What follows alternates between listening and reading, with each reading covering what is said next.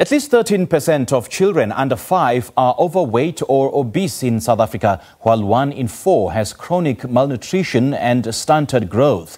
This is according to the 2019 South African Child Gauge report.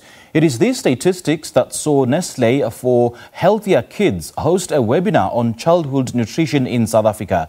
The company invited several experts on nutrition to the webinar, including Dr Lucia Meko, the lecturer for Nutrition and Dietetics at the University of the Free State, who joins us now via Zoom to tell us more. And with her is, or rather on the line, I beg your pardon, and with her is Zumi Njongwe, who is the marketing director at Nestlé. Very good morning to you, ladies. Thank you so much for joining us. Welcome to Morning Live. Thank you. Good morning. Morning. Now, Dr. Meko, I'm going to start with you. What's the state of childhood nutrition in South Africa, and why should we place the spotlight on this topic? The state of childhood nutrition is such that we have high rates of overweight and obesity in children, while at the same time having high rates of children that are undernourished, and that often presents itself with as stunting, which means that the child's height is too short for their age. And concomitant to that, we also see that in those children that perhaps look healthy, we also experience what we know as hidden hunger, which is a deficiency in certain micronutrients.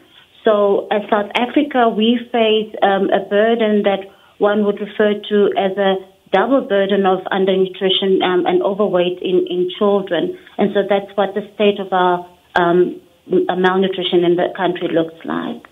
Now, Zumi, what inspired Nestlé to join this webinar? I mean, what were you trying to highlight?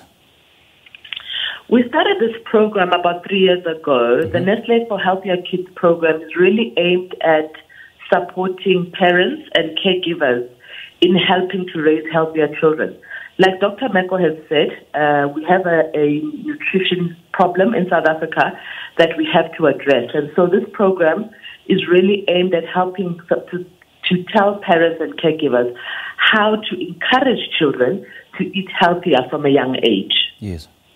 Now, Dr. Meko, according to the 2019 South African Child Gauge report, child obesity continues to rise in South Africa, and at least 13% of children under 5 are overweight or obese, while 1 in 4 has chronic malnutrition and stunted growth. What are the major contributing factors to this? The first one that comes to mind is lack of access to healthy food. So on the side of undernutrition, that would mean that a child has limited access to any form of food, and particularly foods that are high in protein. And so the body is unable to grow and use nutrients that it should because they are not available. Mm-hmm. But in the case of children that are overweight and obese, what we find is that, again, due to poverty and affordability or perceived affordability, meals are very high in energy. So the meals that children receive consist mostly of staple foods with very little other nutrients added to that.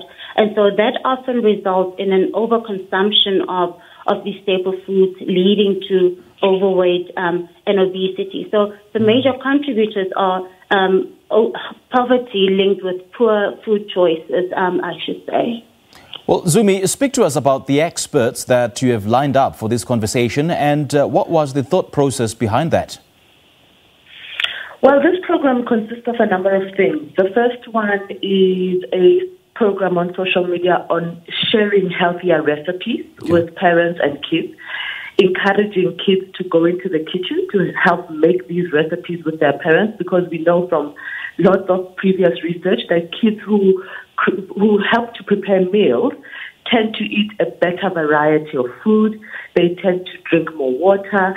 They tend to include much more fruit and vegetables in their everyday meals. And they tend to know what portion control is like because, they're part of the process. So that was one of the things we're trying to do. We are obviously also very much invested in improving the portfolio of our products, reducing sugars, fats, salts, and other unnecessary ingredients. And we're working together with the retailers and caregivers and other medical professionals to drive an education of what constitutes a great-looking, nutritious, tasty plate for parents and caregivers, among other things. We just heard Dr. Meko saying that one of the biggest contributing factors to child obesity is poverty and the unavailability, the unaffordability of a proper healthy diet. So what would Nestlé's position be towards alleviating this?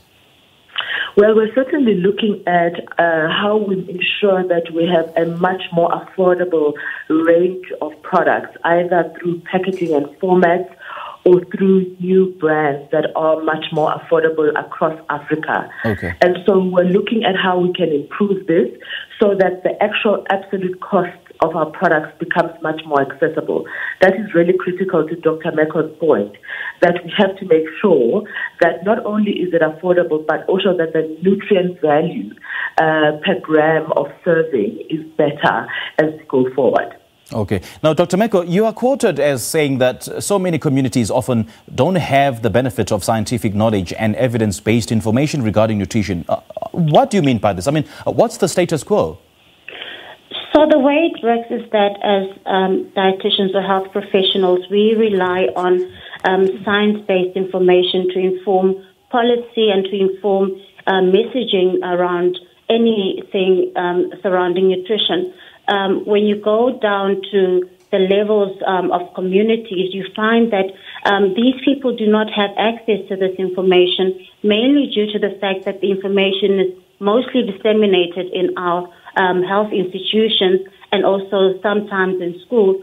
So for the regular community member that is not really accessing healthcare services, this information becomes unavailable, and so it becomes unknown to them. And this you find when you are within the communities and you converse about what nutrition is. And this is something that we find that a lot of communities are unaware of the importance of nutrition on overall growth and development, particularly in children. And this is as a result of lack of access to this information. Now, Zumi, what solutions is Nestlé then offering to these challenges? We've been working a lot with the Department of Education and really educating children in schools and public schools. We plan to continue to do so because at this point it is probably our best high-reach medium for us to be able to disseminate education material to children. And what we find is that we do that, they go home and they share it with their parents. And so our hope is that we can broaden this reach among our kids and make sure that the message gets to the parents.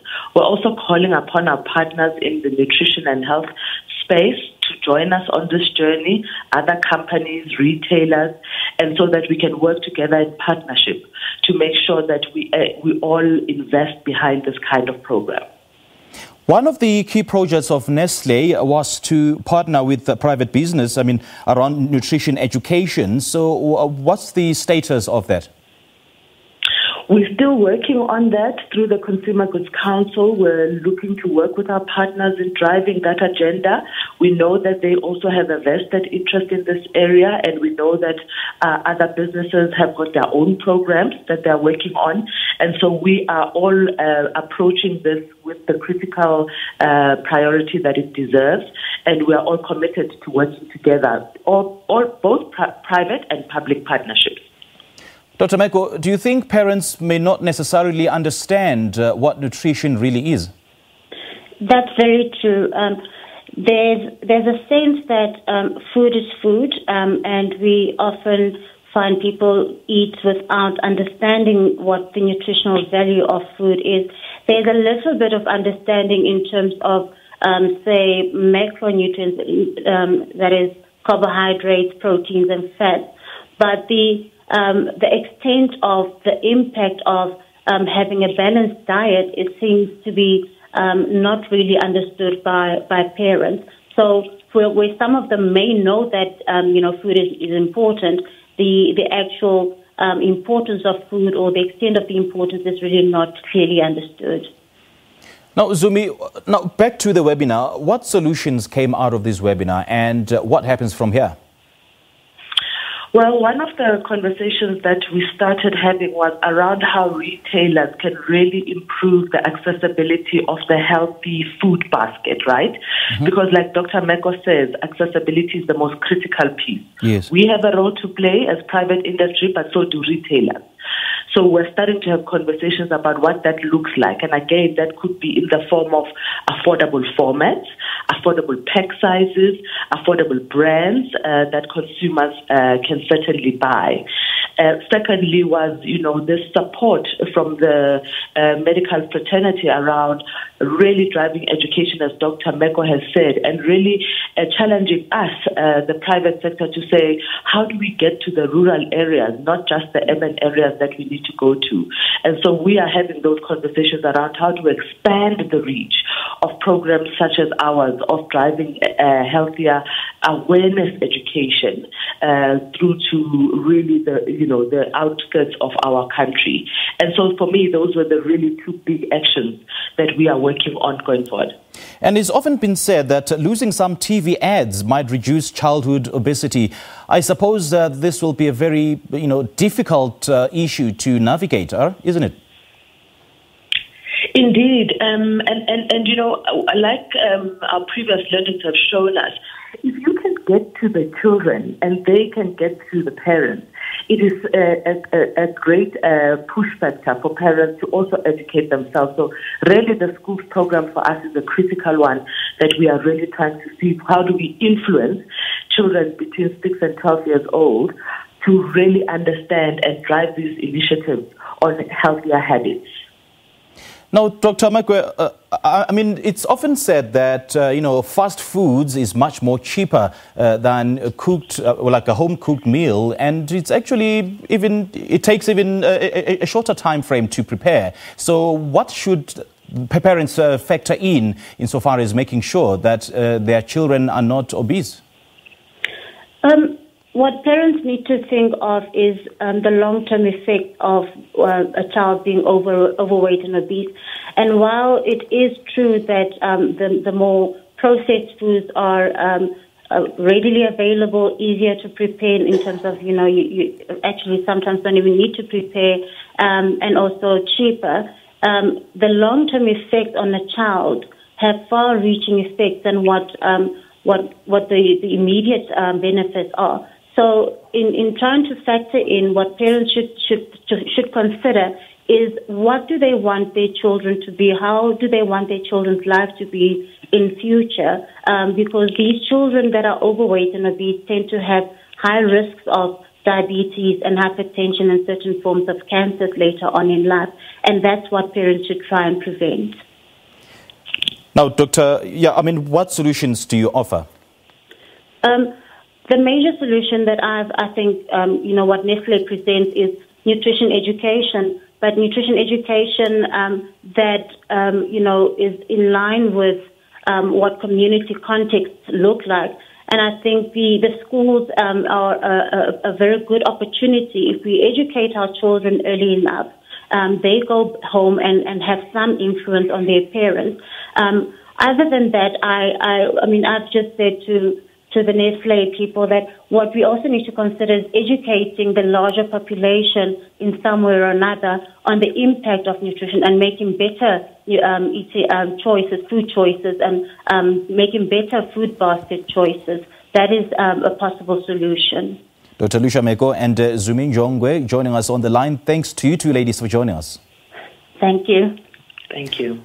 All right, so that was Dr. Lucia Meko, the lecturer of Nutrition and Dietetics at the University of the Free State, speaking to us about a recent webinar on childhood nutrition in South Africa hosted by Nestlé for Healthier Kids.